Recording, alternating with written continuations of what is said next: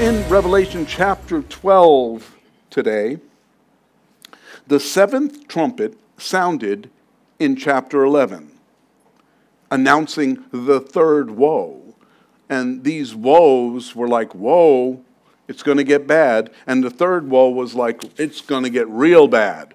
So get ready for this. And this chapter examines the enemy of God and the enemy of all saints. And not only is he the enemy of God and enemy of all saints, he's also the enemy of all humanity. But there are still people that worship him. Many people don't know they are, and there are many people that do know they are, because they're not willing to listen to God, and so instead they turn to the enemy.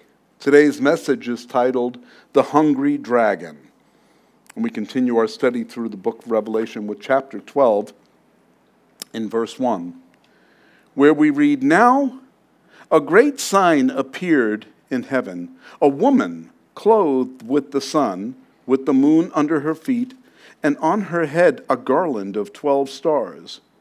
Then, being with child, she cried out in labor and in pain to give birth. So, the first thing we start off with is a sign.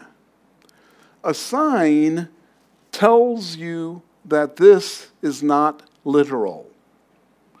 It's a sign. It's an indication of something, but it's not literal. It's not a literal woman that has this unusual appearance. It has to be something else. Roman Catholics believe that verse 1 refers to Mary. Mary, the mother of Jesus, who, if that's the case, it won't fit in the rest of the chapter. The context will be completely out. You really have to make something up for that to take place. And that is what happens. You know, the Catholics are told not to read the book of Revelation. They're not supposed to read the last book of the Bible. But if you remember in chapter 1, we're told if you read it, it's going to bless you. Blessed are those that read it. And so why would we be told not to read it if we're told that we're going to be blessed if we do read it? And so that's why the way to confuse people is to control them by telling them what something says. And I'm not going to tell you what this says. You're going to hear it from the Scripture. I will share with you what other Scripture says to confirm what we believe about this Scripture, and then it will just all fit. But when you hear the Scripture, when you read the Scripture, and it doesn't make sense, you go looking at other Scripture to find out how to gain clarity about what you're actually reading. So there are others who also believe that this woman is the church. The woman is the church. Why? They believe in replacement theology. They believe that there is no more Jewish nation. The Jewish people have been now put in the past, and we are now living in the church age, and the church are now the children of the living God. Well, that's true. We are the children of the living God, but we haven't replaced Israel. They are still the apple of his eye. They're just not living like it. They haven't taken the position. How many Christians are there in the world today that haven't taken the position that God has given them? There are many Christians, there are many churches that don't teach a relationship with Jesus Christ, having a filling of the Holy Spirit to where we can be instruments of God to reach the world around us. But there are many churches that try to speak down to the flock. And the flock just hears good messages, nice feel-good things, so that you leave the church feeling good about yourself. Quite often, Scripture doesn't allow me to feel good about myself. It allows me to understand the truth about myself.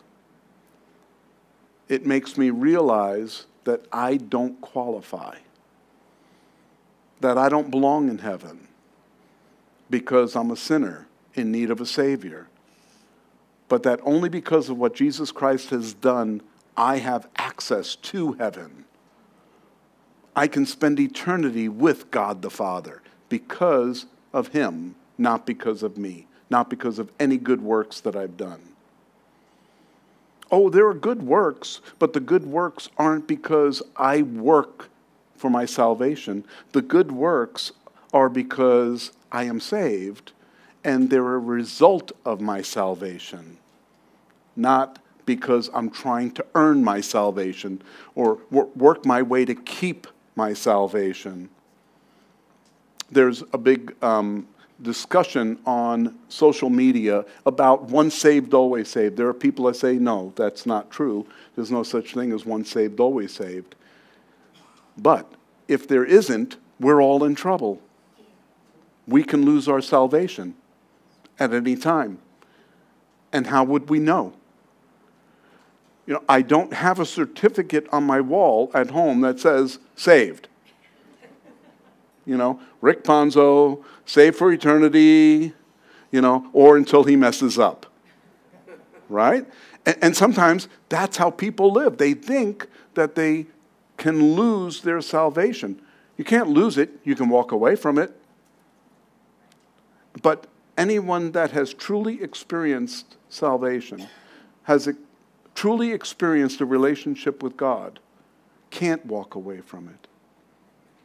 Because every step we take walking away, we just feel the pull of the Holy Spirit. Come back home. Like the prodigal son, come home. That's where you need to be. That's where we belong.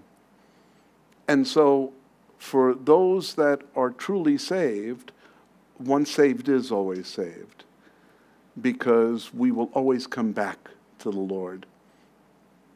And that's a good promise for us to trust in. We need to believe that. Of course, if you're not saved, then you would have a hard time believing that. But for those that are saved, it's something that we cling to because we trust our God. So those that believe that this is the church, this woman is the church, are those that believe in replacement theology. The church has not replaced Israel, the Jews. We've not replaced the Jews.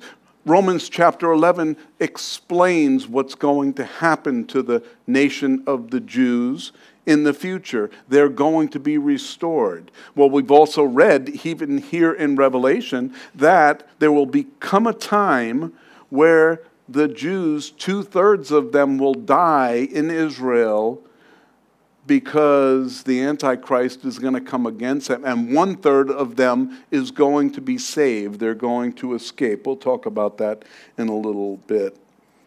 So it was through the woman that God promised to bring a Savior into the world, and it was through woman that God told Satan that he would be defeated. And in Genesis chapter 3, verse 15, we read, "And I will put enmity between you and the woman." He's talking, this is God talking to Satan. "And between your seed and her seed, he shall bruise your head, and you shall bruise his heel." So we see that her seed speaks of the Messiah that's coming. Her being Israel. He's coming through Israel, and he's going to bruise Satan. And Satan will, in turn, bruise his heel. This prophecy took place 4,000 years later in Bethlehem, when he was born, and then at the cross in Jerusalem when he was crucified. The sign that appears in heaven is a woman clothed with the sun. The woman is representing Israel. Women are often representative of religious systems, sometimes not good ones either. Like Jezebel in chapter 2 was representing a religious system that was disseminating false teachings, and she was called out. A great harlot in chapter 17 is going to be another religious system, another false religion that's going to be called out. But there's also good women or systems that are called the bride of Christ. That's us. It's a connotation of a bride, a woman being married to the bridegroom, Jesus.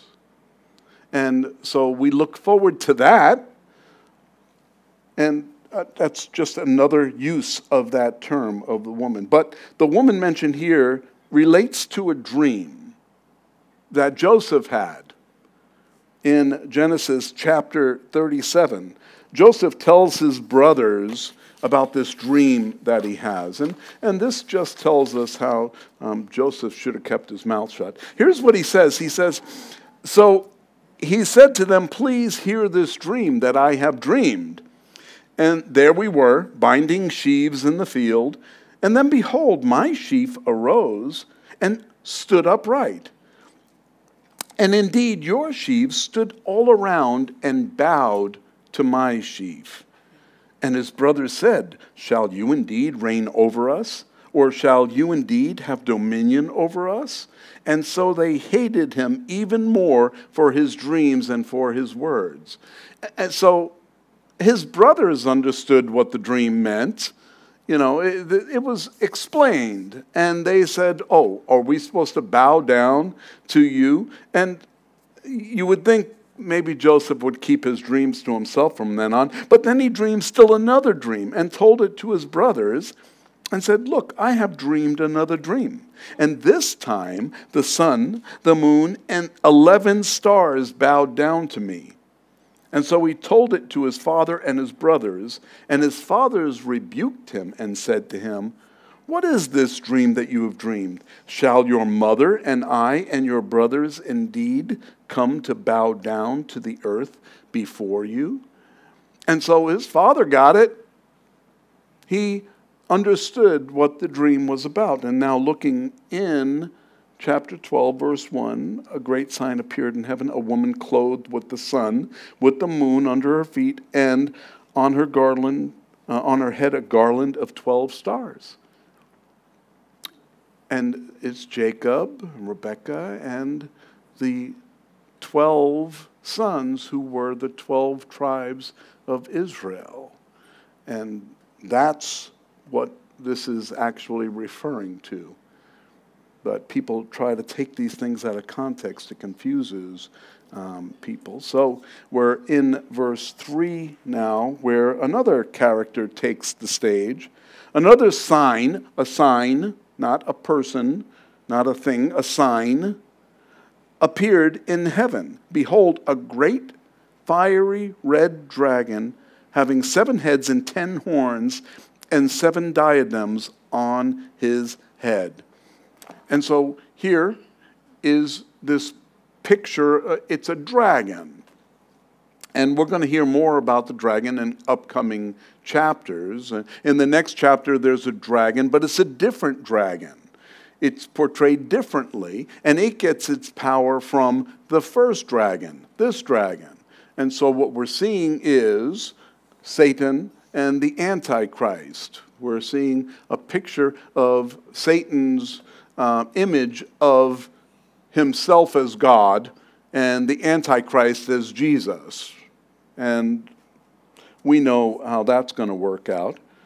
So this sign, as we see, and we're also going to see in verse 9 that it's Satan, but we're not going to get there today.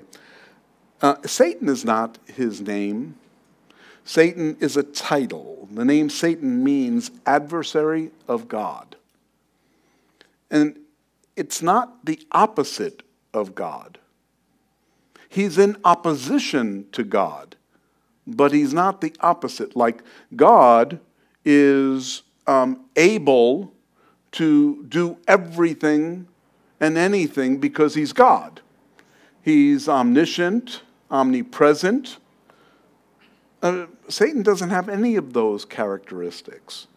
He's not able to do. Satan is limited to one place, to one location. He can't be in multiple places at one time. So when you say Satan, made me do it, or, really? He's at your house? I'm staying away? He is somewhere in the center of attention, probably in the Middle East.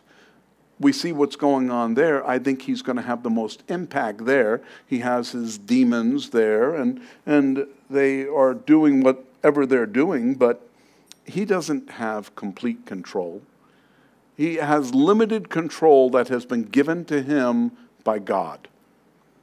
God allows him some power.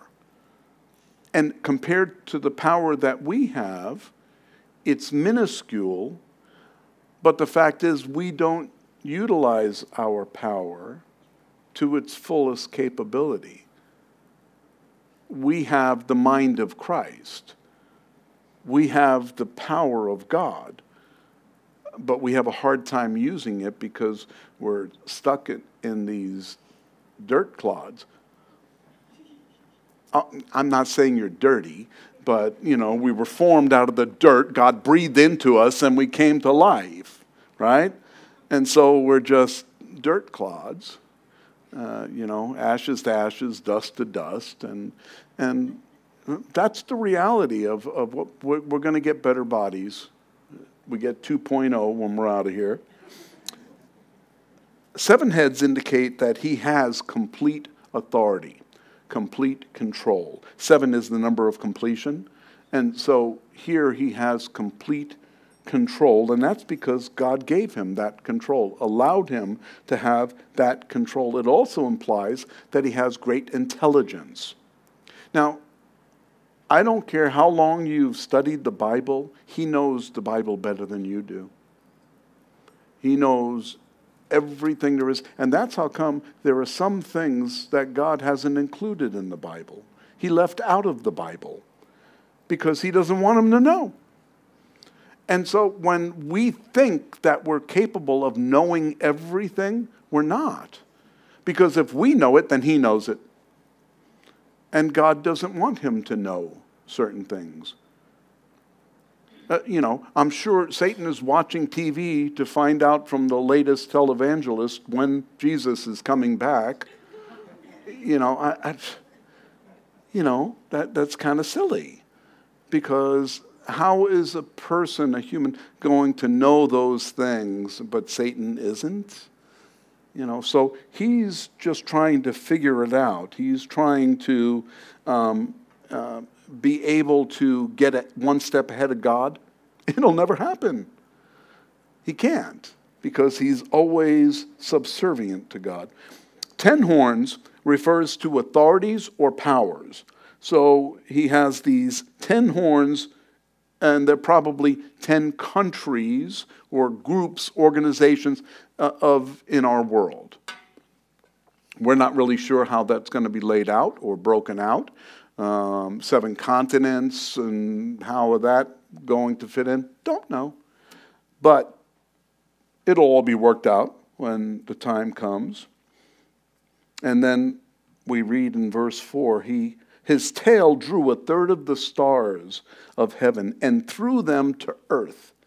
And the dragon stood before the woman who was ready to give birth to devour her child as soon as it was born. So we're reading things that happened thousands of years ago. This isn't sequential. This isn't the tribulation period, and we're reading about what's happening sequentially and chronologically in the tribulation period. Because when he took those 1/3 of the angels and were thrown to the earth, that happened thousands of years ago. That happened when he was thrown to the earth. Now, these are also angels that have access, or demons, I should say, that have access to heaven. Do you know Satan has access to heaven right now?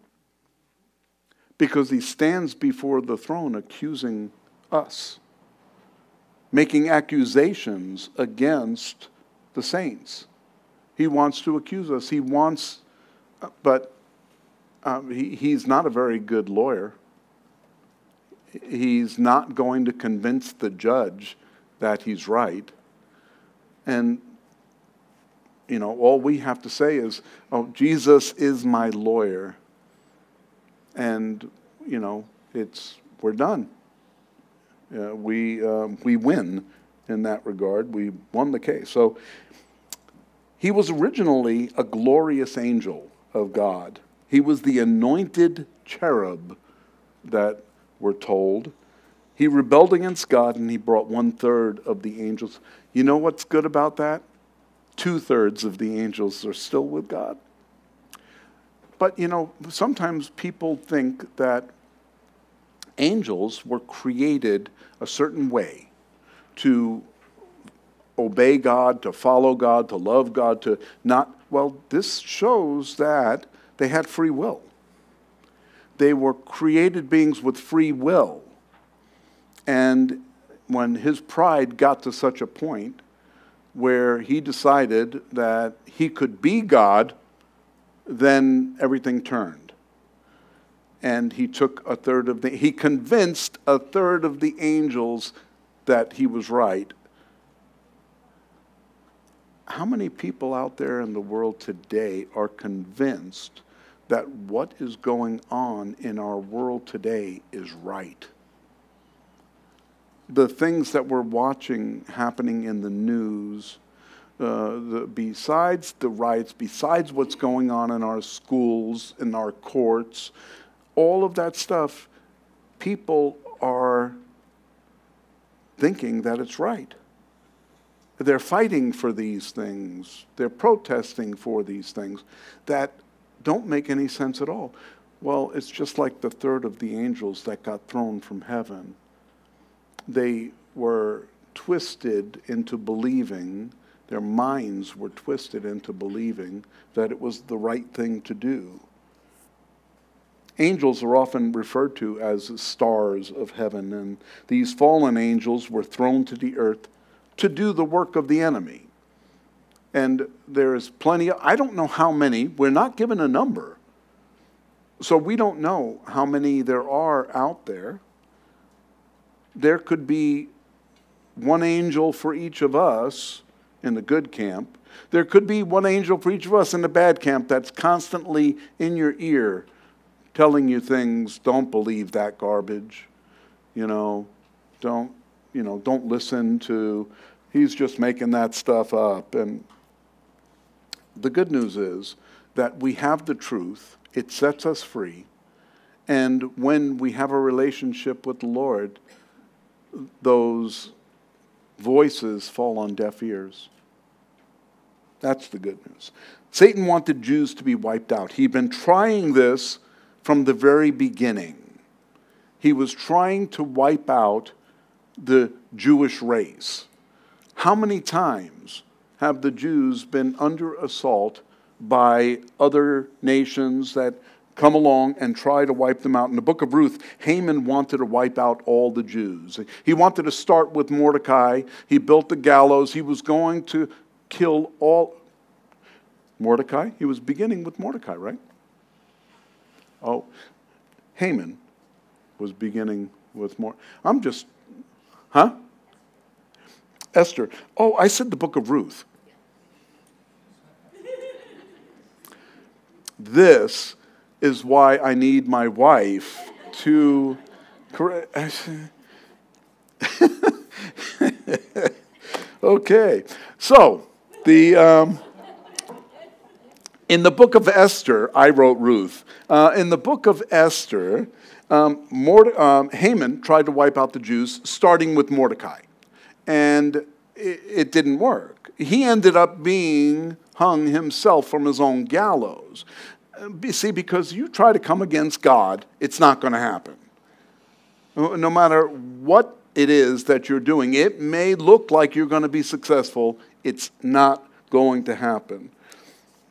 Satan tried every way possible to keep the Messiah from being born. He used demons to populate the earth and then to ruin the DNA, to corrupt the DNA on earth. And fortunately, we had Noah, who was pure in his line. And so he was able to carry on the line, and the corruption ended with the flood.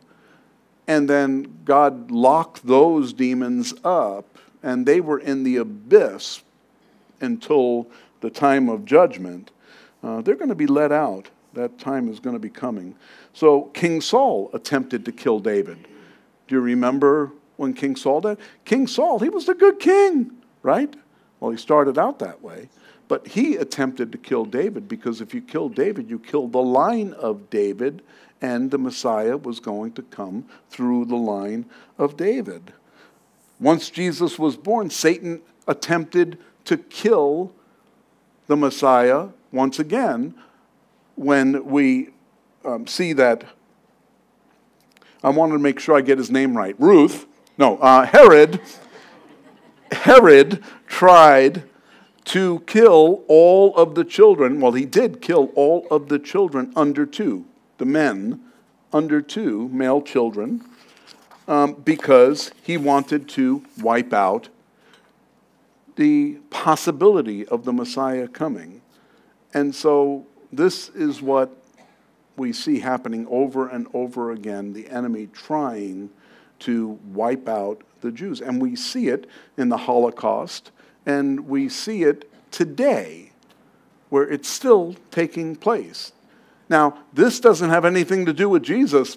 Jesus has already, resurrected. He's already gone to sit at the right hand of the Father.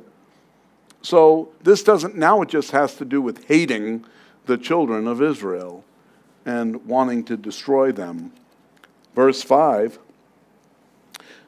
she bore a male child who was to rule all nations with a rod of iron, and her child was caught up to God and his throne. So Jesus was born, and he's going to rule the nations with a rod of iron. That's something that we read in the Old Testament scriptures. And now we're reading it here. We're going to read it again later on at the end of Revelation. He's going to rule with a rod of iron, but that has not happened yet. That's why the Jewish leaders, the Pharisees and Sadducees, believed that the Messiah was going to come and set up a kingdom, and he was going to destroy all the enemies, and they were going to be starting the kingdom when he came. The kingdom isn't going to start until later, but they didn't understand that. There was a gap that was going to take place. Psalm 2 is a messianic psalm referring to Jesus also, that who will rule with a rod of iron. Revelation 19:15 uses that same term as we read about what's going to happen. Satan thought he was winning the battle when Jesus was crucified. He thought, I got him. He's dead. And we read the real story in John 10:14, where Jesus said, I am the good shepherd, and I know my sheep, and am known by my own. As the Father knows me, even so I know the Father, and I lay down my life for the sheep. And other sheep I have which are not of this fold, them also I must bring, and they will hear my voice, and there will be one flock and one shepherd. Here's the point. Therefore, my Father loves me, because I lay down my life that I may take it again. Key thing, No one takes my life and takes it from me, but I lay it down myself. Satan wasn't taking his life. Satan wasn't crucifying him. He willingly went to the cross. I have the power to lay it down, and I have the power to take it again. This command I've received from the Father. It was a plan from the beginning. You're going to go, you're going to die, and then you are going to come back to life again. And that's exactly what Jesus did. Satan thought he had won when Jesus was crucified, but instead, he is caught up to heaven right now, as we read in verse 5. He was caught up to God and his throne. He's seated at the right hand of the Father. That was the plan of God all along. Verse 6. Then the woman fled into the wilderness, where she has a place prepared by God that they should feed her 1,260 days. We hear that period of time a lot as we're reading the book of Revelation in regards to the tribulation period. 1,260 days, 3.5 years, 42 months. We'll hear that repeated over and over again. There are two sections that are tied together, the first 42 months and the second 42 months. And so at this time that we're considering these scriptures, we're talking about a mid-trib point, mid-tribulation point, when these things, remember we were talking about the two saints that are going to come down and they're going to preach at the temple. These are witnesses that are going to preach at the temple. And they were there for 42 months, 1,260 days at the temple.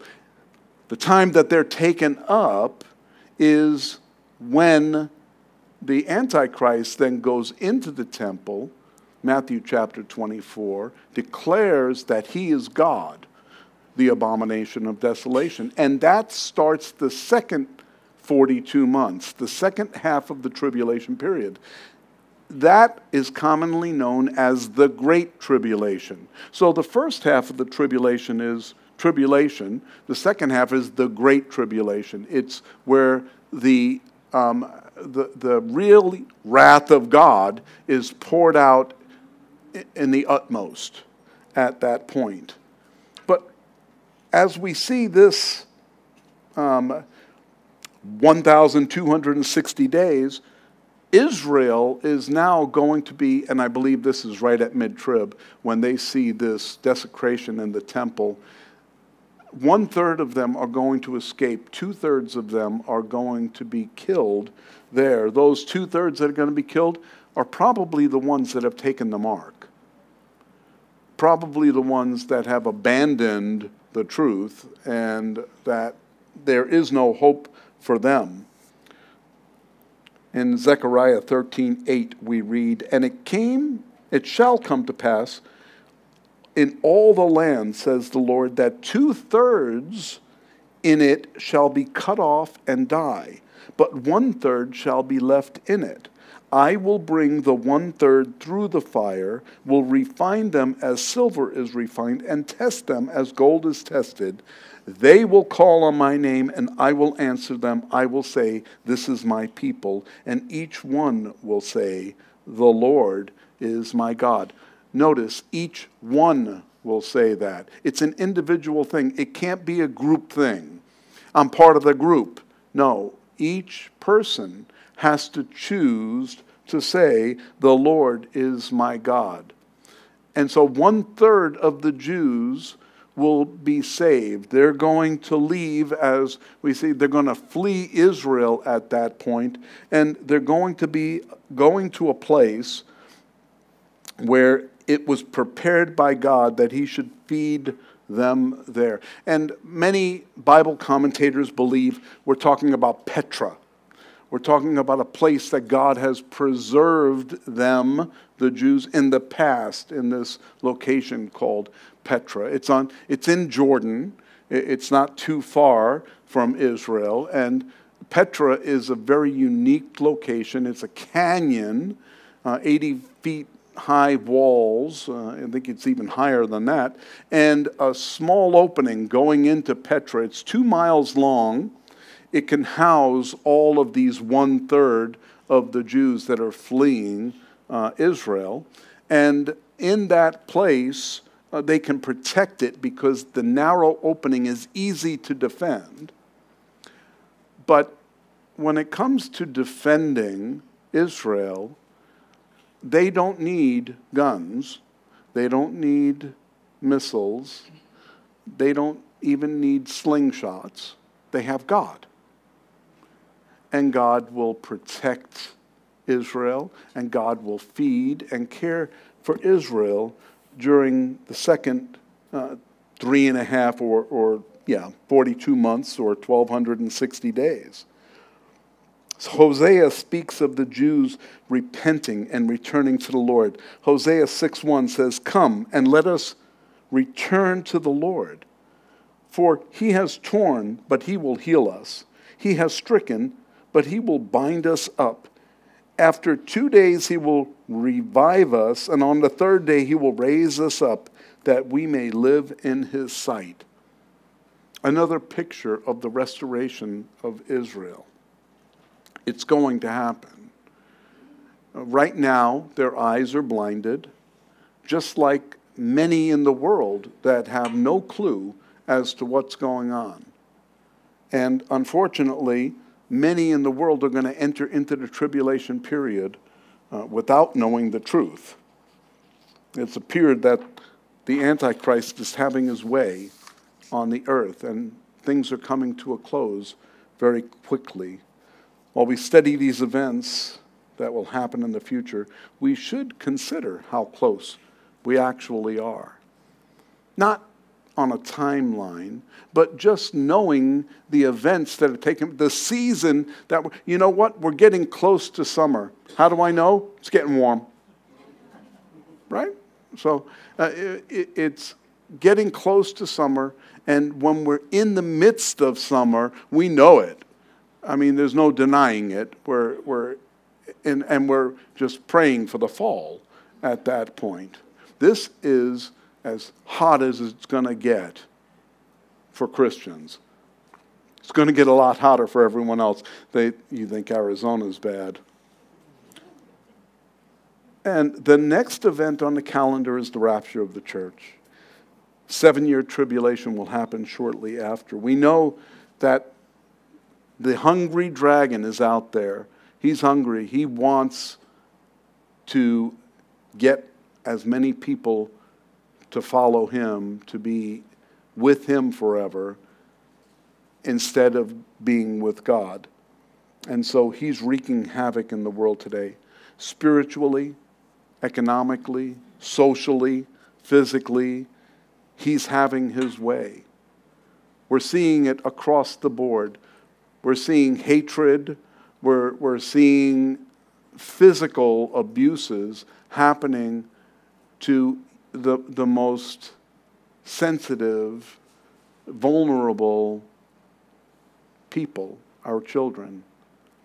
And it's happening throughout not only our country, but the world. And when we're seeing these things, we can't imagine that God is smiling on these things. He's not. It's not the way that he wants things to be. But it's because of the degradation of society and because the influence of the enemy on our society that has caused us to reach the place that we're at right now. And that's why I believe we're right at the edge of the moment that he can return. And when that happens, we're going to be okay. But the people that aren't prepared are going to be in trouble. And that's why we're studying this. That's why we're preparing not only ourselves, but preparing ourselves to tell people the good news. Not tell them the bad news. Tell them the good news. So here's the enemy. He's the ruler of the kingdoms of the world right now. We read in Revelation 11:15 what happened when the seventh trumpet sounded. Loud voices in heaven were heard announcing, "The kingdoms of this world have become the kingdoms of our Lord and his Christ, and he shall reign forever and ever." That happened at the seventh trumpet. That happened before everything that we're reading about right now. The kingdoms of the world have been turned back over to Jesus. And now he's in charge of things. Oh, sure, the enemy's still running amok, but now he's the one in charge. And I'm looking forward to hearing that announcement over the loudspeakers in heaven when I get there. Amen? Amen. Father, thank you for your word. You continue to reveal glimpses of what will be taking place. But the most important thing is not what will be taking place then on earth, but what will be taking place in heaven. As we stand before the throne, as we worship you, as we sing praises to your name, as we see you fulfill everything you said you were going to fulfill. And Lord, we pray for those that are here right now that don't know you. I pray that you would open their hearts to hear from you, that your Holy Spirit would minister to them right now. And Lord, I pray that you would become Lord of their lives before you come to take us home. And if not, after. But thank you, Father, because you're preparing us for that day to spend eternity with you. We are grateful in Jesus' name. Amen.